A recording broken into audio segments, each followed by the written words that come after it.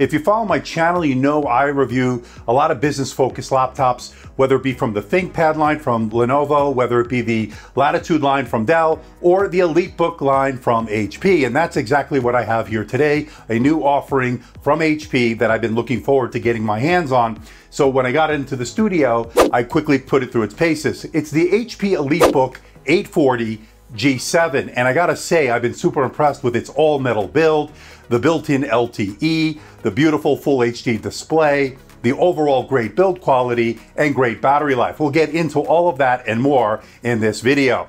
Hey everybody, it's Andrew, and this is my review of the HP EliteBook 840 G7, here for 2020. Coming up.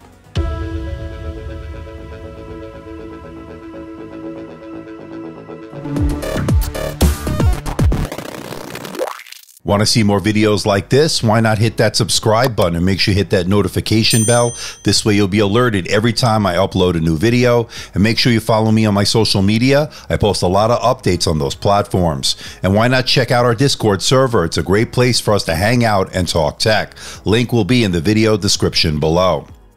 And today's video is brought to you by all the members who contributed this month to the channel. Want to become a member? Hit that join button below.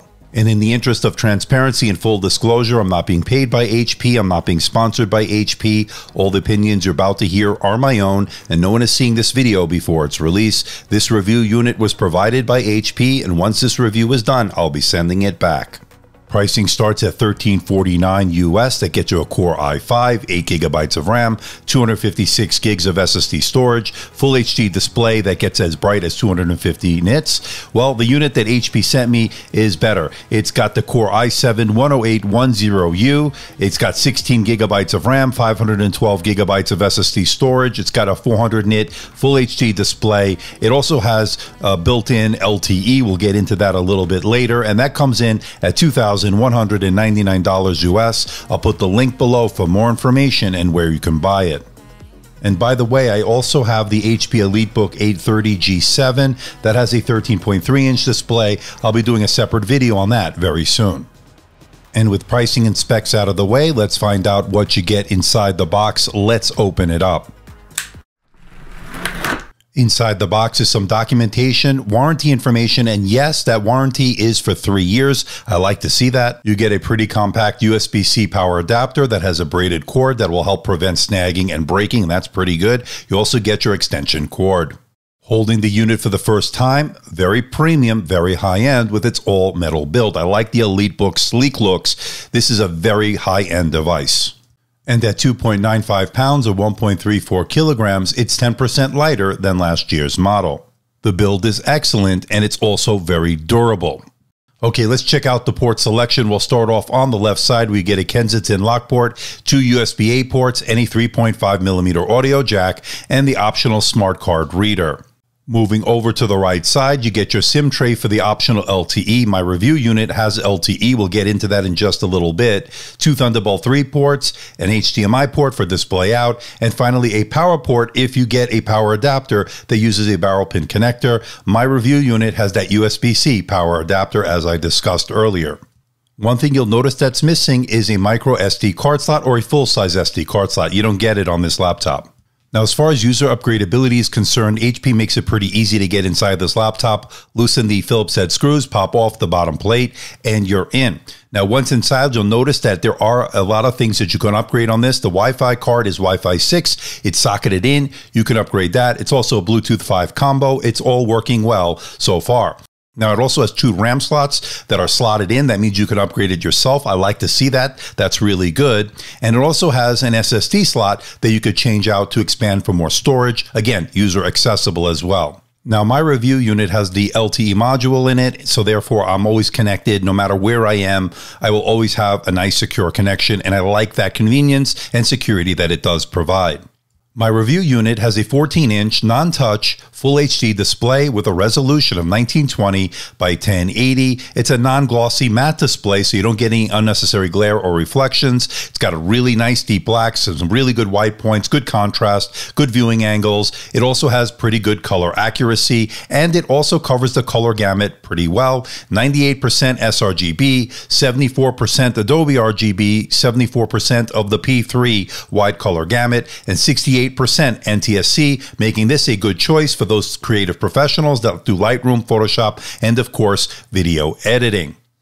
You got pretty slim bezels on the side and on the top, and you also have a little bit of a chin on the bottom, not too pronounced, pretty good for a business-focused laptop. Now that top bezel houses an infrared webcam. That means you can log in with face recognition. Let's take a look at that webcam in a little bit more detail. So this is the front-facing camera on the HP EliteBook 840 G7 here for 2020, 720p, 30 frames per second webcam, infrared webcam, meaning you can log in with face recognition with Windows Hello. I'm curious to know what you think. Let me know in the comment section below. And you also get a physical shutter switch to turn off the webcam, and that's pretty good, gives you more security and privacy.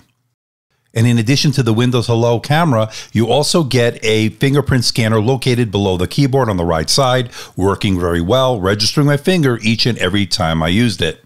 All right, let's talk about the keyboard. I'm actually a big fan of the keyboard. I like its tactile feedback. I like the decent key travel. It also has a multi-stage backlight that allows you to get work done in a dark room or a dimly lit environment. You also get a glass precision touchpad with physical mouse buttons that works really well. Two-finger scrolling is buttery smooth. All the Windows 10 gestures work as advertised.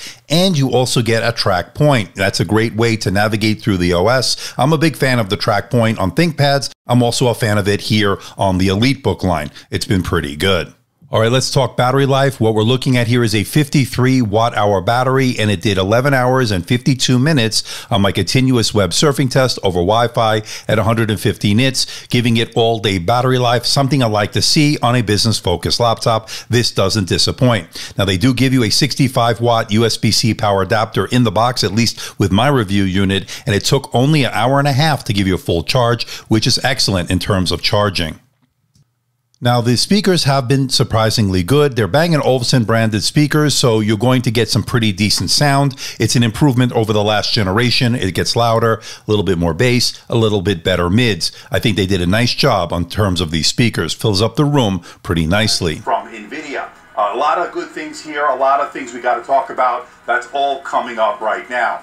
Hey everybody, it's Andrew, and this is my review of the HP OEM 15. With the AMD Ryzen 7 processor. Coming up.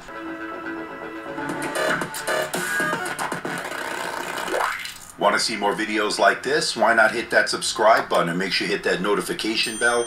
This way you'll be Okay, let's talk about performance. And remember, this is a business-focused laptop. You're going to want to do things like Microsoft Office, email, web browsing, and the like. And it performed those tasks really well. Good PC Mark 10 score, and that's a pretty good indicator of everyday kind of use with this laptop. Good for consuming media, watching Netflix, YouTube, and the like, no problems. Now, when it comes to gaming and more processor-intensive tasks, this is not a gaming laptop. I don't think I need to reiterate that over and over. I think you pretty much know that. It's got integrated graphics on this. The UHD graphics are not going to compare to something with a discrete GPU. Having said that, you can play some older titles if you lower the settings, but don't expect to play AAA titles on their highest settings. This just can't handle it. It's not meant to do those kind of things. Having said that, there are two Thunderbolt 3 ports on this. You can add an external GPU, so if you want to go that route, you have that option, although it will add to the cost of this laptop. Now, I wanted to test to see if it had any thermal throttling. As far as the stress test is concerned, when I ran the Prime 95, we saw that the CPU would start boosting to about 3.5 to 3.7 gigahertz range, only for a few seconds, and then it'll hit a core temperature of 95 degrees Celsius. Once it hit that ceiling, then the clock rates would drop to about 1.9 to 2 gigahertz in order to maintain a cooler core temperature of 68 degrees Celsius. Now, one thing to note, running on battery power did not limit performance in any way. You get pretty much the same result. Now, as far as surface temperatures were concerned, it was largely symmetrical with certain hotspots near the keyboard center, and that's pretty much it. It would stay relatively cool in all other areas.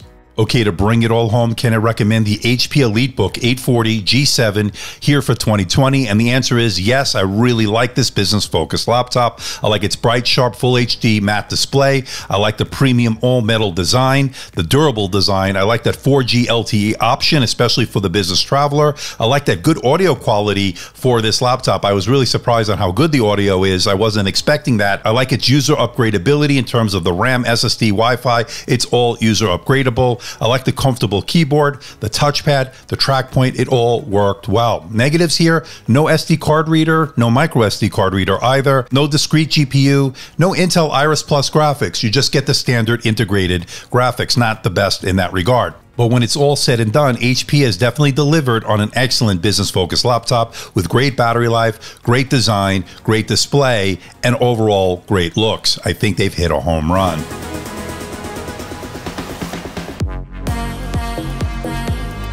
So what do you think about this bad boy, the EliteBook 840 G7 here for 2020?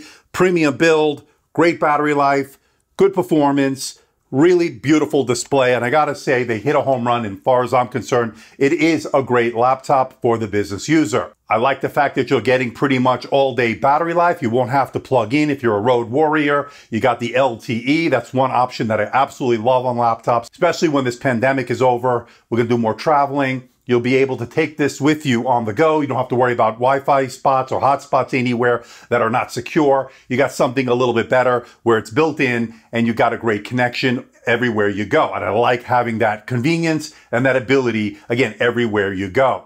Now, as far as the performance, Core i7 V Pro 10th Gen, it's working pretty well for things like Microsoft Office, email, web browsing. It all worked well. Consuming media, working well. Netflix, YouTube, it looks good with that 14-inch full HD display. It's a non-touch display. There is a touch variant that you can get on this. I have the non-touch matte display, so you don't get any unnecessary glare or reflections, which, as you know, I love. Now, as far as the price is concerned, it starts at around $1,300 or so. You could probably get it on sale if you keep checking the websites. Of course, I'll put the latest pricing in the link below. But this unit that I have is about $2,100, $2,200, maybe even $2,300. Again, check the website. Those prices may vary depending on a sale. So check it out. Not the cheapest, of course, but then again, you're paying for a premium business-focused laptop. Pretty similar to what you get with the ThinkPad line, pretty similar to what you get with the Latitude line. So again, priced competitively with its competitors. I'm a big fan of the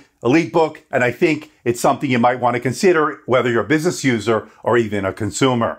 So please hit the like button, please subscribe, please share this video. Don't forget to leave a comment in that comment section below. Let me know how I'm doing. Let me know if there's a device or something out there you think I should review. I'll do my best to try to make that happen. Don't forget to check me out on Facebook, Twitter, Instagram, and of course my website, amdtechreviews.com. So until next time, this is Andrew from AMD Tech. See ya.